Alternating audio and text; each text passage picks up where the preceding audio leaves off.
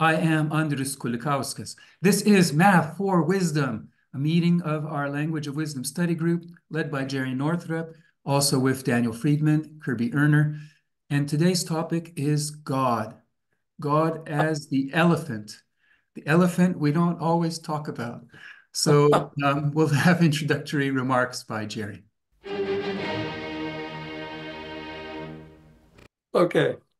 Yeah, this stems from the fact that I've been really trying to dig into understanding what Andrius has written about the one-sum and the two-sum, and I keep finding it confusing. I believe that the symbolic structure of Wondrous Wisdom is profound and it's very important, but in terms of how I can understand some elements of it, how I could explain this to other people is becoming very confusing to me. And I think this relates back to, if you look at the one-sum as a boundary, then that for me implies an internal structure of some sort, which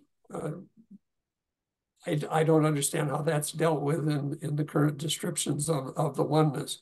So I think this goes back to the foundations of where we start. And I start with a notion of personal experience being what I know, who I am, and kind of go from there. Andrius, as I understand it, starts with an understanding of God. And that is considerably different because I basically have always considered myself to be an atheist. I don't really understand God, and I've read what Andrius has talked about with is God necessary? And to me, the answer is no, it's neither necessary or useful as a concept. Now, I understand that's not the case for a lot of other people, and I don't have a problem with that aspect of it. But I do have a question that I want to talk about as to how much do I need to understand on how you understand God before I can start to understand what your findings are and what I would need to know to try to replicate your findings relative to the structure. So I think it comes back to this fundamental notion there of, we have a fundamental difference. I don't think it impacts the discovery of this incredibly interesting symbolic formalism that you use in one form and I use in another form, and that I want to continue to explore that dialogue. But I would like to get some better understanding as to exactly what you mean by God and how that to see if I can make some sense as to how that would play in what I think. So I'll respond, and then I'll be asking Kirby and Daniel, maybe they can help to explain how they see these things, because I think that those different angles could be very relevant, important, helpful here.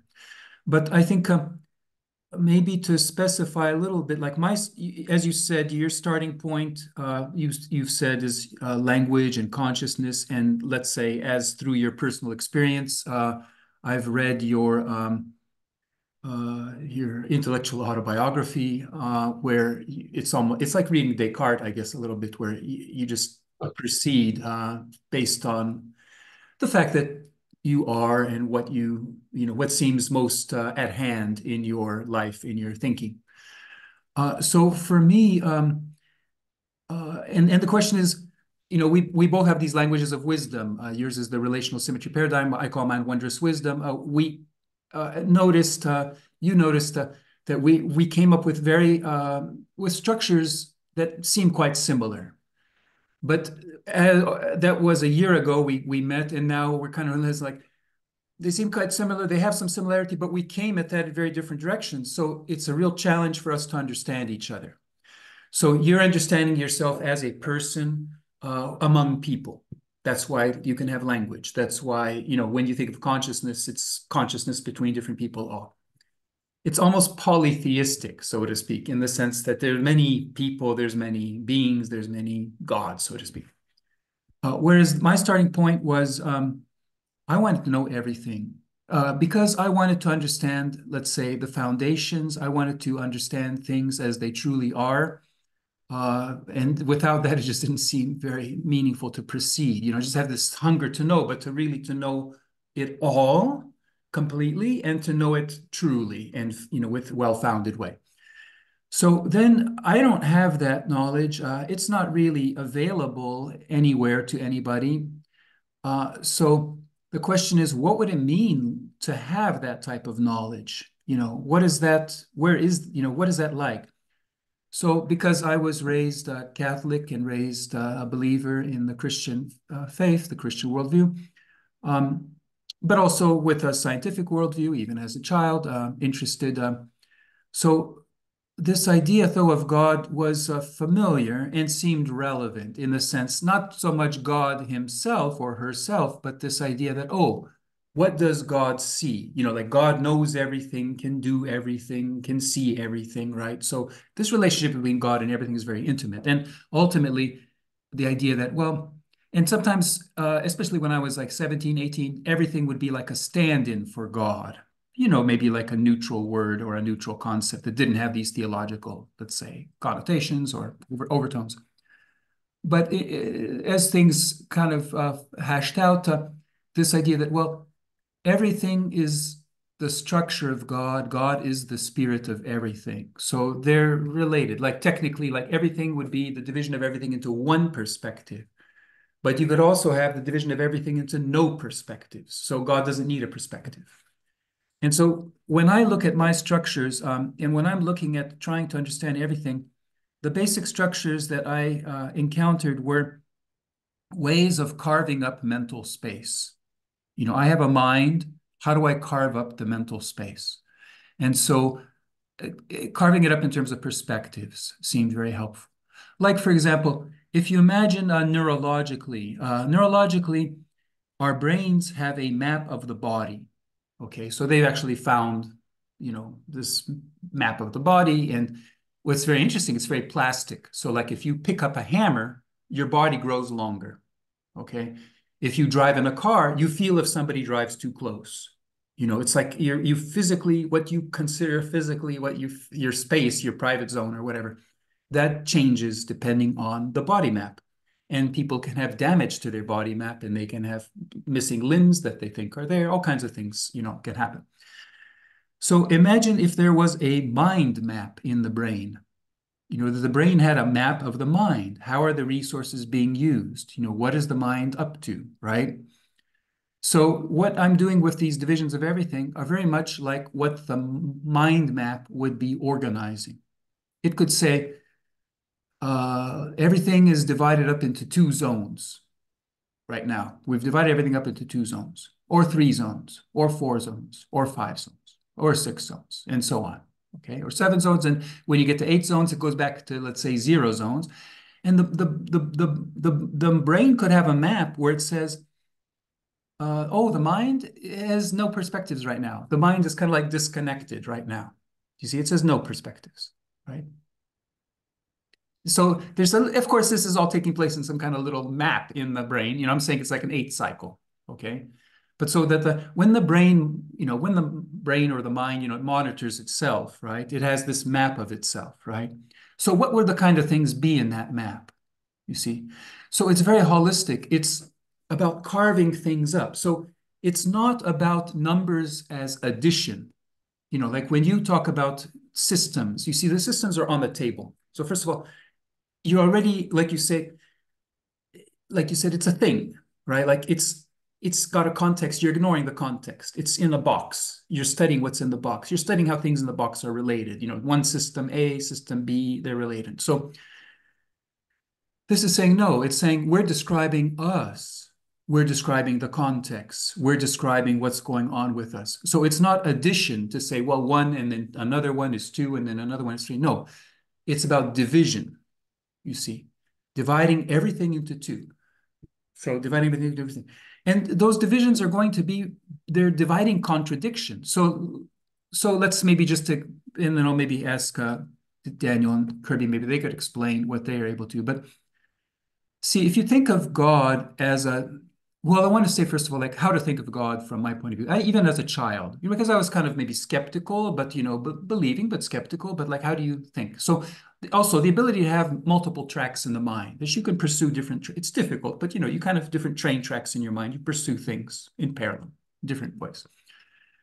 So one thing I realized as a child, because these ideas would come up, well, people don't believe in God. You don't have to believe in God, etc.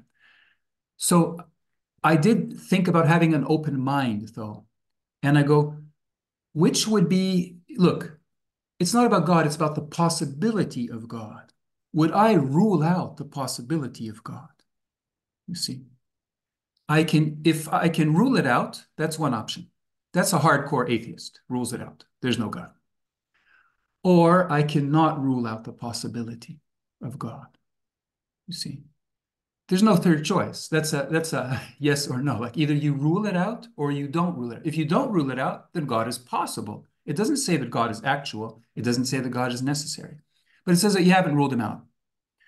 Now, which introduces biases, right? Like, it's problematic. Like there's a bias in there, but which bias is stronger?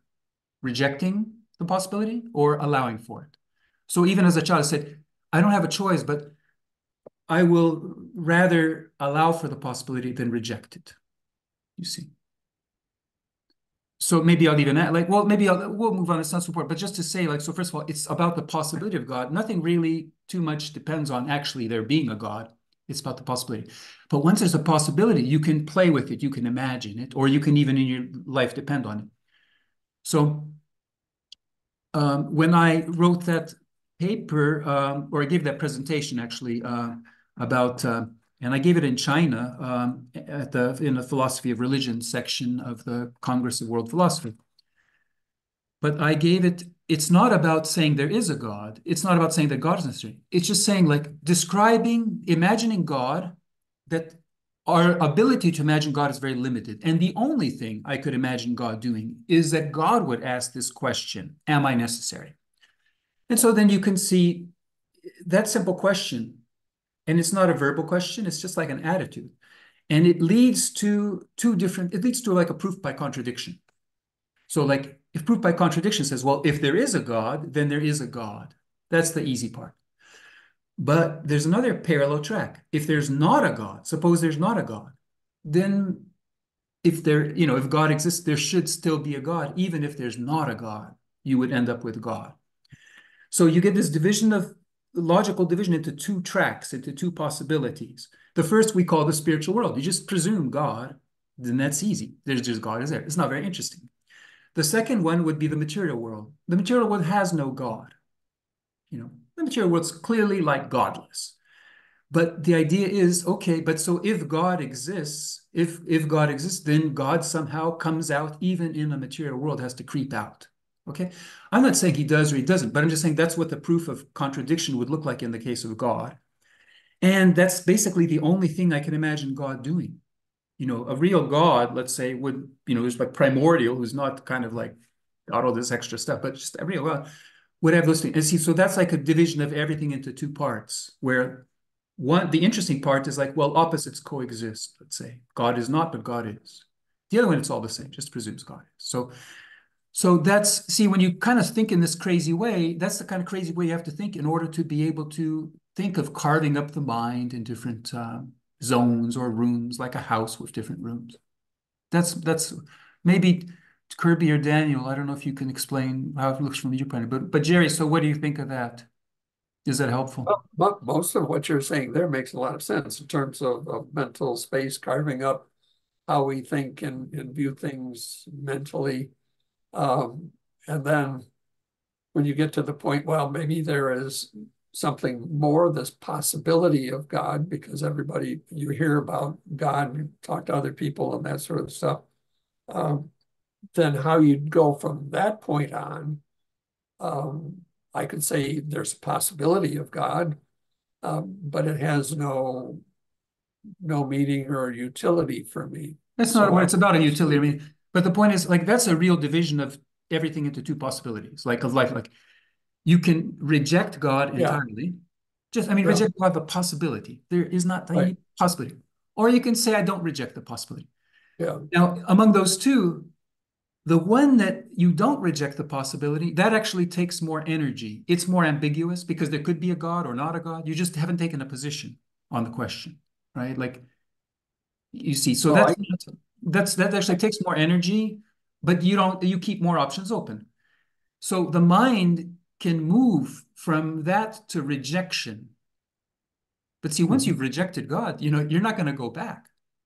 That's the issue. yeah. It's a one-way street. I can admit to the possibility of God. I just don't think it's particularly relevant, so I don't spend any much time on it. Yeah, so that's a different thing. But see, what I'm trying to say is like this is an example of what a division of everything is. Like there's these two different worlds you can live in. You happen to live. I mean, we live in both. We think in both. The question is that you can step into one, you can step into the other. But if you step into one, it'll slide over. It can slide over to the other one, but you don't slide back. But the point is that every so often we get rebooted. Anytime we deal with existence, we have a type of question like this. It's going to have like these two worlds views and the relationship between them.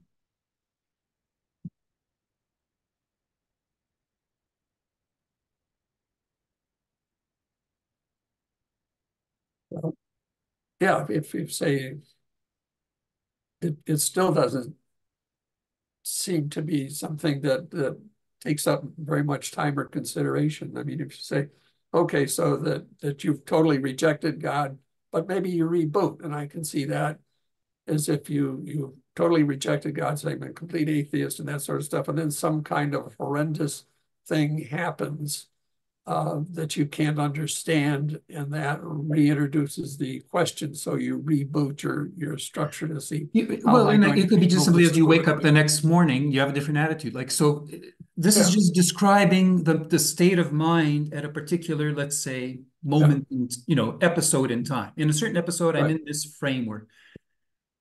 And then if I become conscious of myself, I would go from, let's say, existence to decision making because I would add three perspectives. So now I'm in a different episode of my life, maybe for 5 minutes or half a minute or 10 minutes, I'm decision making. And then I would go over to logic, let's say, right? So there's this whole shifting of episodes of what the kind of episode the mind is in. And you can shift by adding one perspective, that's an unconscious shift. You can shift by adding two perspectives, that's a conscious shift. You can shift by adding three perspectives, that's a consciousness shift. So you have these shifts. And I don't have them all figured out. I mean, that's just that's the working hypothesis like it sounds. So Yeah, that's why I'm studying Bach periodicity to see like how do these shifts work? I don't know. yeah. I guess in a certain sense, it's an allocation of time issue. For me, very little time spent on that kind of consideration. Well, the point being that That could change in the future. this isn't really about God. That was a matter of division of everything into two parts for existence. So Okay, existence issues are coming up all the time. Like yeah. Kirby, Daniel, what are your thoughts? Or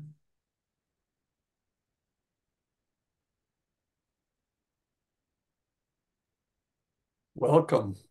Kirby, you can go for it, or I can give short thoughts. Um, well, I took some notes. I'll quickly say where I'm at. I notice a lot. Like I'm wearing the sociology hat because that's the study group I'm in. I haven't joined physics yet. I like to down the road sometime. So I'm in sociology, and I look at God as it's become more obvious to me as I've grown older, a role that God plays in people's giving thanks and praising and offering prayer. They don't want to do it to other humans. In other words, I don't want to thank my co sponsors. I don't want to thank my peers. I don't want to thank other human beings for the life that I have. I mean, sure, my mother gave birth, but she doesn't create her own self. In other words, we don't make our own bodies. We haven't, I think of the ego as wishing to be smarter and greater in its knowledge of the world.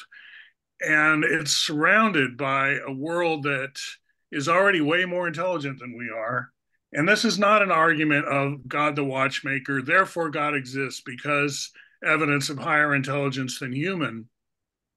I just think at some point humans need to express their admiration and shared sense that they are somewhat contained within something more intelligent than they are, because we can't even figure out how to make humans. We're born into the world, but we don't have the blueprints. We can't design life. We don't know how to create life. We don't know how to do shit. So humans, I have a strong misanthropic um, streak. I've balanced it. I'm also a philanthropist, but I think that we see God kind of from a standpoint of lower, and that's good. It gives us humility, and it also depends. A lot of abstract philosophical arguments about God do center on, does God exist or not? But from a sociological point of view, again, I think it's mentally healthy for humans to look up to the higher intelligence that is obvious, maybe not to personify and think of it as a person. And in fact, in that department, I really do think we have to talk about God as belonging to individuals because they're responsible. So when Andrius talks, we hear about his God. And when Spinoza talks, we hear about his God. And when Bucky Fuller talks, we hear about his God. And so I always want to bring back God to somebody. It belongs to somebody, the God we're talking about. It's somewhat irresponsible to cut God loose and say, no, I don't mean any human's God. I mean God, God. I mean the God above all gods. I know what you mean, but no human is really authorized to speak for that God. I don't give anyone credit. No one's accredited in my universe to speak for God. That's why I have God. So I don't have to listen to grovelly little grubby little gross little human beings about stuff that's important. Humans are not that important. I don't need to learn from them, that kind of feeling. And I'll finish it off by saying um, we can just say nature has a higher IQ than human beings. That would be enough for me. And I know Andrea said in an earlier email, just think of a big picture. Like however big your big picture is of the universe, you can easily imagine a bigger picture and you can project on the future. You can say humans in 1,000 years will look back on us and say we had such picayune knowledge. We were so undeveloped. We knew so little. That's kind of a God's eye point of view. If you can project yourself 1,000 years in the future and look back on us, that's getting closer to God's perspective, I would say. You are long dead and gone. That's the way God sees you, in my view. You died thousands of years ago, and everything's the way it was, right? It's not important that we change the future because it's already past, something like that. All right, I'll stop at that point.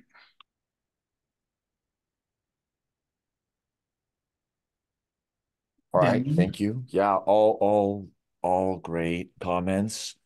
I think of several of the speeches in Hamlet, and also in particular one dual work by William Blake. There is no natural religion, all religions are one.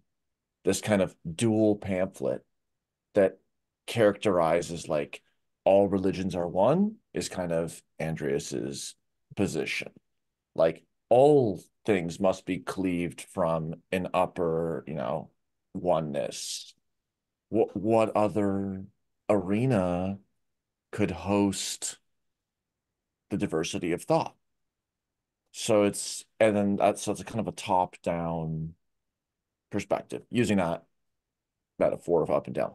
And then the other side of that little tiny pamphlet book is there is no natural religion, which is just like, well, each cognitive agent surely constructs its own Umwelt, worldview, et cetera, et cetera, et cetera, just materially. So the idea that they have like privileged or veridical access is highly dubious, if not just blatantly empirically disproven moment to moment in the eyes of some.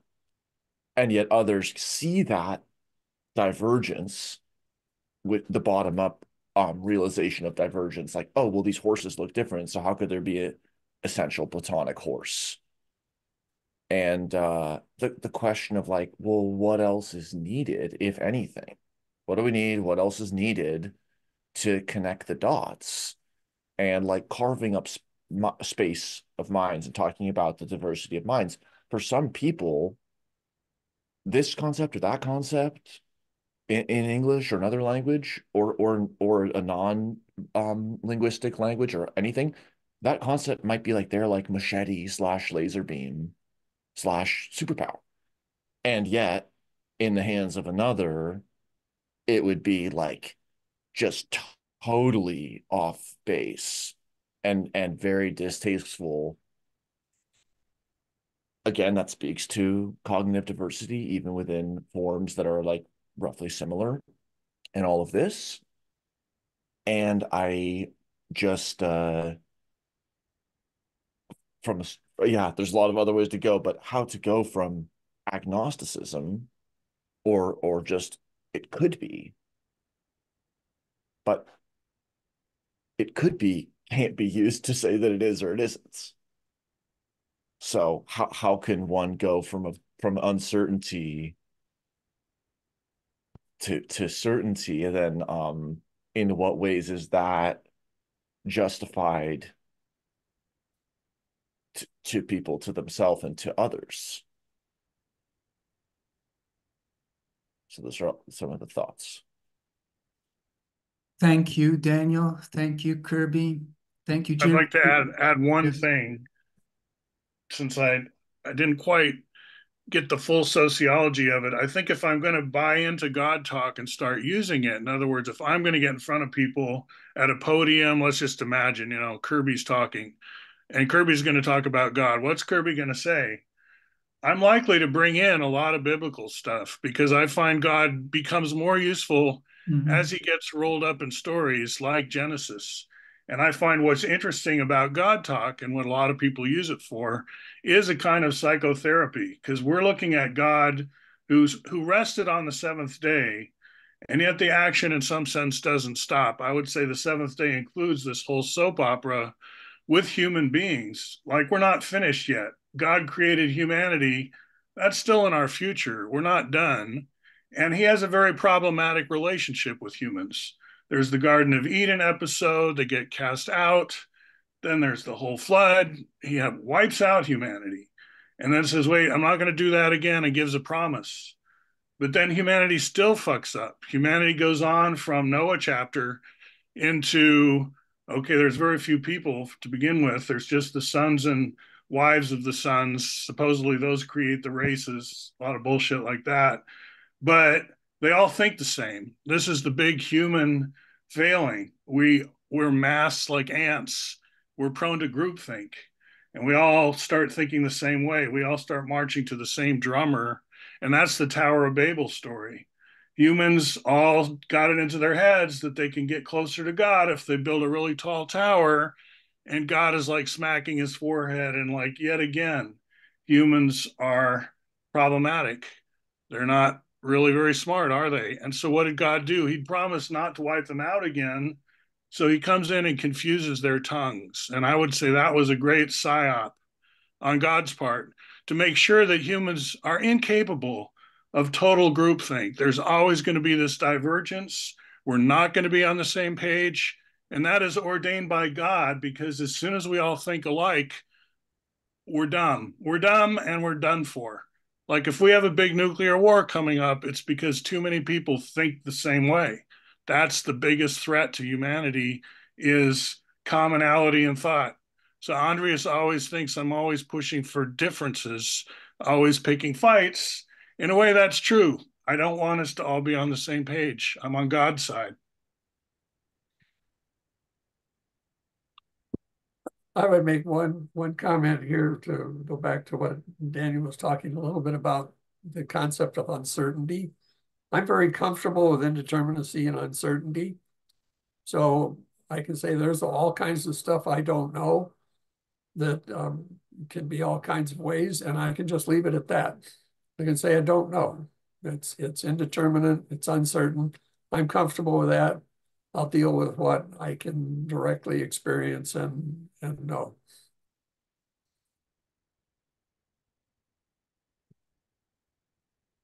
So thank you all for the diversity we have. And a few thoughts come to mind. One is in terms of the culture of our community of Wondrous Wisdom and Math Wisdom. And in that culture, which is kind of a work in progress, but God is as relevant. So that means that it's typically not about God, because a lot of things aren't about God. But I always want to feel that like God is invited, as a fellow investigator. And I always, I do like to pray at the end, just because, just to kind of like have that connection to say, we're meant to here in our culture to be operating on that level that would be relevant for God, where like God would have something to do, or at least God would be kind of like include, like God's relevant. It's about the big picture. It's about that. So as relevant means like, why are we talking about God today? I go back to what Daniel said last week, that sometimes the most basic thing to talk about, even more basic than the twosome, threesome, foursome, or the three minds, or the most basic thing is these parables, narratives, metaphors, aphorisms that are lurking maybe in me, that got me to think this way, right? Or that kind of was necessary to make these. So I tend not to go there too much, but I think it's good if you can help drag that out of me, like what's useful. And also like what's useful, like if Kirby or Dan, explaining these things, in these next 4 months, I hope to be writing a paper and submitting this paper for Philosophy and Mind Sciences Journal on their issue on structuralism and consciousness. And so part of that paper, it'll be very helpful if in this group, we flesh out more like what's helpful in understanding these things. What are the unspoken things that need to be said? So that's why we're talking about God today, you see. And so God's also relevant, like in terms of the theory. Like, so this idea that, one thing is the facts. So like Jere and I kind of almost agree on certain facts, certain structures. Those are things we came up with. That's just documenting the human experience. But how do you make sense of it? So then God is a vantage point, one possible among many, like where it could help make sense of it. And so the sum of the wisdom I have is this aphorism, God does not have to be good, you see, which is a little bit more complicated than that, saying like, if you want to, life is the fact that God is good, but eternal life is understanding that God does not have to be good. Like if you want to live forever and grow forever and learn forever, you have to have this mindset that God and good are two different things. Good is conditional, God is beyond condition, and they're just not going to always fit. If you want to grow, you're going to have to see the disconnect. So, and just to cite the Bible, not to lean on the Bible as much as maybe Deborah Gordon with her The Ants, but I was kind of shocked that seemed to be the evidence for her whole. But of course, beautiful Bible quote. But the Bible quote I would that I kind of like find solace in is at the Last Supper. Of course, this is the Christian scriptures, but the Last Supper, Jesus said, "I have much more to tell you, but you cannot bear it now. But when the Spirit of truth comes, he will tell you all things." So first of all, like, it means that it could be possible to know everything from at least from like Jesus' point of view. That's kind of reassuring. Like, if I want to do that, it's not the same I'm going against God, or that I'm going against the Tower of Babel story or whatever, right? Like, number one. But number two, you go back to that. I remember this God does not have to be good, etc. And that's a shocking thing to kind of like draw that conclusion. But then several years later, I noticed he said, "I have much more to tell you, but you cannot bear it now." And then I thought, yeah, imagine if you would have said, "I have much more to tell you. God does not have to be good." You see, like, I just don't think that was maybe the right moment for him to say something like that, you see. So then it all makes more sense. So there's lots of things in the scriptures which are kind of encouraging in the sense that you go, "Oh, I think I understood what he was talking about or what they were talking about," or etc. It's sometimes very, like, for example, to think, "Oh, the days of Genesis, what do they mean?" "Oh, those are divisions of everything." For God, a day is an event. What is an event for God? Well, God divided everything into a new way, or a new way, right? Like, so, and then the seventh day is the final day, and then it's all over, you see. So that doesn't teach you anything. It doesn't explain, but it's just kind of like a friendly thing. There's nothing wrong with what I'm thinking. It's not against the Bible, you see. So Thank you. I think that represents like an internal out view, which is one sense of coherence, is internal consistency, like within the epistemic statuses of given scriptures and translations. And then there's the view from the outside and like external justification and some of the fundamental challenges that come into play in like perspectival harmonization, even in our earthly realm, like relating to incompleteness theorem and all this other stuff. So then it's like, well, from the inside out, in a sense, like even though there's uncertainties, in a way, there's like faith in those uncertainties. Like the cognitive buck does stop somewhere as realized. And then we are in positions to also consider like latent and hypothetical abduced spaces that help us describe patterns and regularities in algae population and in quantum particles and all these empirical things where math is unreasonably effective. And you mentioned Gödel's incompleteness theorem, but just this idea, like, see, when you have your internal just direction and you're able to feel that you can push forward despite, the kind of like horrible obstacles you can see. When you push forward, then you start to notice that it's not all dark in the woods. Like, so, for example, Gödel's incompleteness theorem, it is a mathematical statement that's kind of like on the table, like it's kind of like explicit. It's that external view. But we don't live life that way. Like the way we live, the human experience is not a axiomatized system. It's a system that's kind of unfolding and in process, you see. And if you look at the mathematical system that you live through subjectively and it's being pulled together subjectively, like, first of all, we don't have to have a problem living in a state of contradiction. That's not necessarily a problem for us, as a model for, so, and the divisions are basically built on that.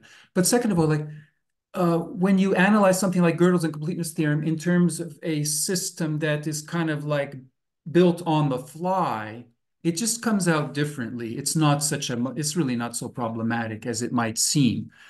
But what I really want to say, though, is that the beauty of us having our different just life views, world views, theological views, existential views, is that we get to contribute things from different perspectives upon the same reality, I think. So that's why, like, it was very exciting a year ago to start collecting those relationships with truth, because if we all have different relationships with truth, we're all having the privilege of seeing things and investing ourselves in the view from different places, which is relevant. So like when I want to learn verbalization, argumentation, 3 languages, why have I not made progress? Because I have not probably thought in terms of there are independent beings who have a language, who are trying to speak to each other. I've not immersed myself in that kind of thinking enough, which is so I can draw, let's say, from Jere, you from, in terms of trying to make progress on that, because you just have a different investment, right?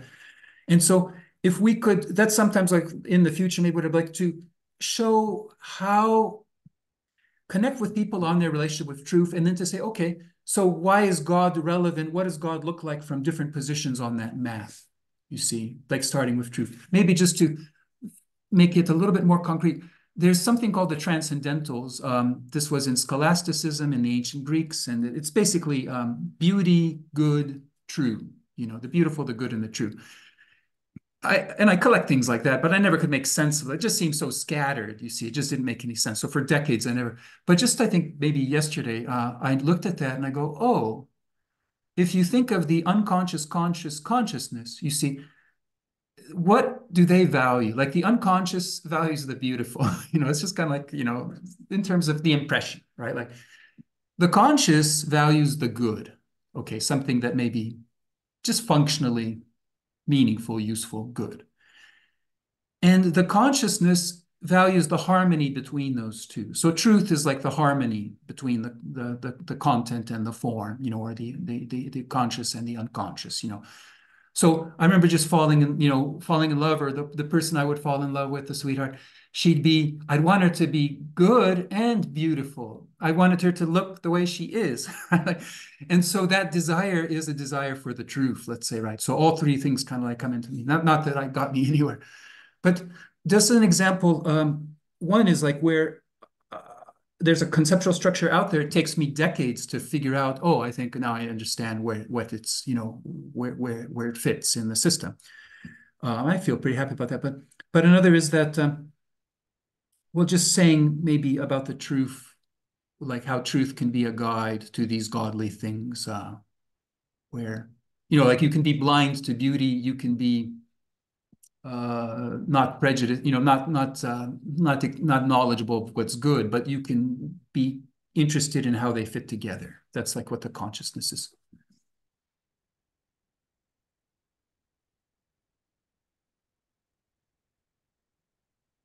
Oh, but maybe the point about me, though, maybe there is something special. Like if we all have these different things to contribute to this map, you know, of the relationship of truth, whatever, at least the one who believes in God, so, you know, absolutely and directly, or maybe believes the wrong word, but who imagines, you know, plays with this, you know, grapples with this idea, you know, because you can just not care, but I'm grappling it with consistently. So that's why I would be a person who cares about that map, who says, hey, that map is real. Who says, hey, we could be all working together, you see, in a deep way, not a.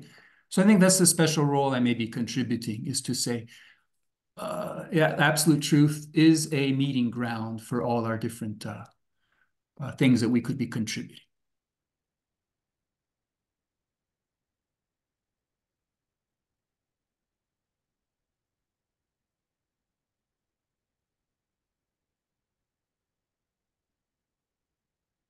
I can sign on to that. I think that's a good motive. I think historically, you know, the Quaker story, they grow up in a time of great religious wars and fighting, and a lot of it is theologically based. Mm-hmm. You know, Martin Luther attacks, there's Reformation, Counter Reformation. And at some point, people just kind of had enough of theological disputes as a source of schisms. So the Quakers, I don't know if I should say original with them, because you can find it in other groups, but they made silence sacred, and the highest form of worship was to sit in silence with your other humans. I know when Andrius came to Portland, we went to a Quaker meeting nearby. I've got one in walking distance. They just sat there for a whole hour. I can't remember if anyone spoke, but you're allowed to. If you come, you can give a message to the group. But an advantage of this approach is you don't have any theological tests for your level of participation. In other words, the clerk of the meeting, or, you know, there are many positions, many roles, kind of like we have here. There's steering committees, oversight committees, blah, blah. But we don't sit around and talk about who believes what and so on, because we don't really know. It's like we've kind of been trained not to indulge, you could say, in theological debate. And so we don't consider that as, you know, it's more like, does this person have the right social skills? Can they make coffee? Let's put them on the social committee. Oh, but they don't believe in God. Well, who cares? That's just humans thinking. That's just humans, what they think. Believe in God, don't believe in God. That's just, who cares? That's just humans. Kind of like that. It's kind of the feeling.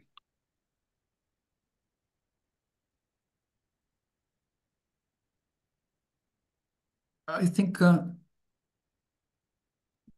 that silence so is part of our culture. Then, you know, also it's a form of prayer that we will recognize whenever someone wants to lead us in silence. But also this idea, like I said, like God as relevant, you know. So, you know, hallowed be thy name. Like, you know, but so in the Wondrous Wisdom, though, there is a lot to say about God that hopefully could be, you know, worked out or meaningful. Like we have a lot of other things to work out, but But one of the things that does seem, where it does seem to go, it's saying that the whole point, it's about thinking about things from God's point of view, in as much as we can imagine it. But one of the points is that for God to grow, it's about becoming somebody's God.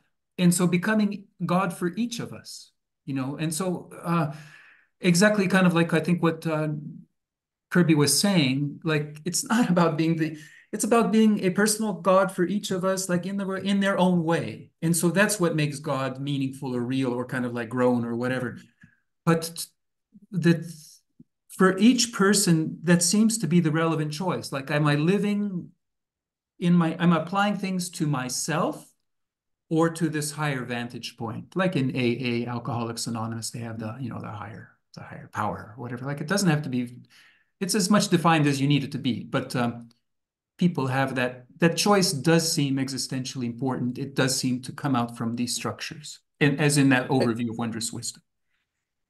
It's like English as each person has it, and English as a language, or Right. a person as each person happens to know them in their facets, or the integrated, time caterpillar.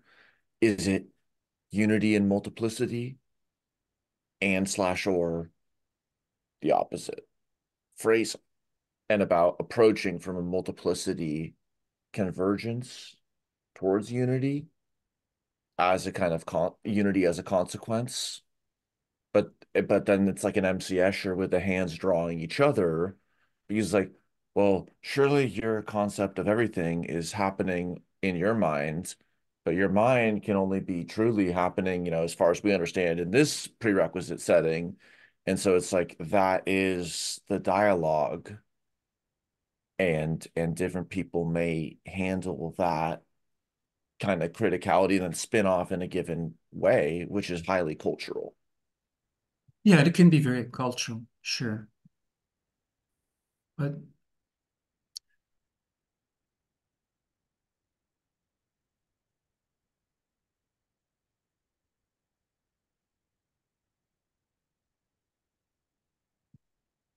I think I hang out a lot with he was president of the Humanists for quite a few years now.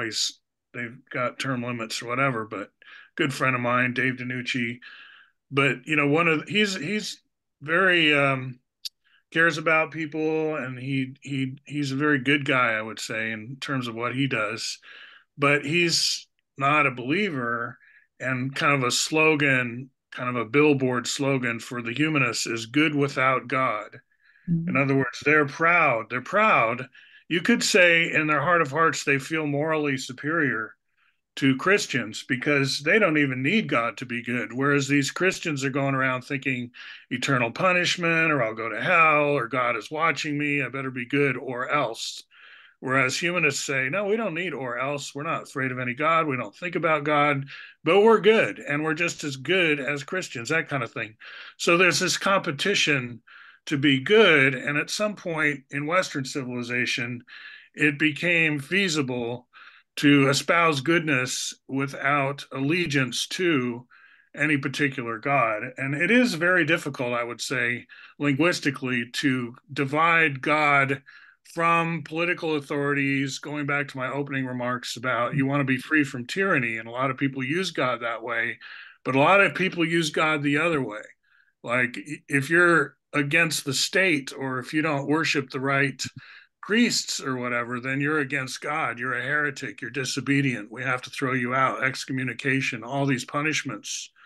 So there is a reaction to that. And I think it helps to understand the story of Western civilization to realize that with the emergence of science and think for yourself and do your own experiments, gave permission to a lot of people to just turn their back on a certain caste of authority figure, people who dress up in priestly uniforms, people who look like the Pope. And they just said, I'm not going to listen to them. They're not my gods. They're not my authorities. But other people never went through that. And they feel great allegiance to institutions of religion, and they're good Catholics. And they think that's a good thing. And there are other people who look down on that because they think, oh, you need God. Huh. For you.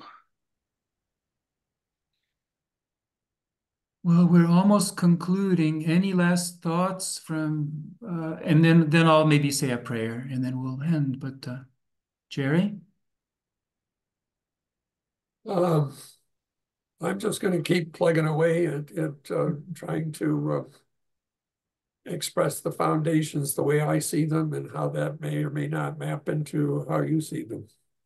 And so you'll write us for next time. It's so I'll write up a thing and hopefully I'll get some diagrams to illustrate that. So Daniel?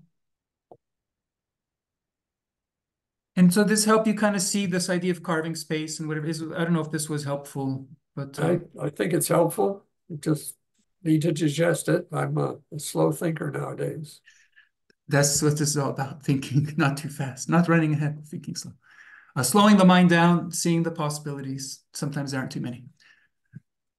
So I'll pray to God just to thank you for the space you give us, the freedom you give us, the loving environment that we have in which we're able to think so freely and about the things we care about. Some may be petty, some may be bigger, but I think basically you can see that we really are trying to make the most of our lives and to join in others.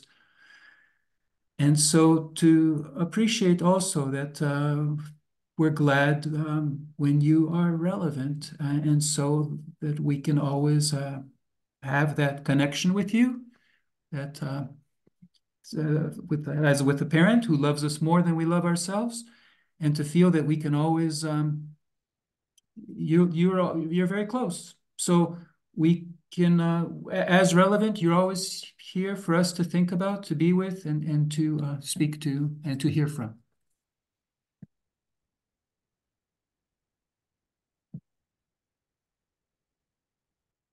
Thank you for watching this video.